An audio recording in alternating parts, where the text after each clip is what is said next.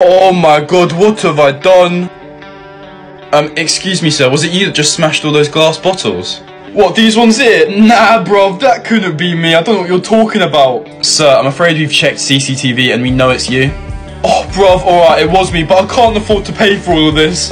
Well, I'm afraid that's our policy. If you break anything while in the shop, you're gonna have to pay for it. Oh, I'm so sorry, my slime. I can't even afford to pay for all of this. My whole family's on furlough and we don't have enough money at the moment.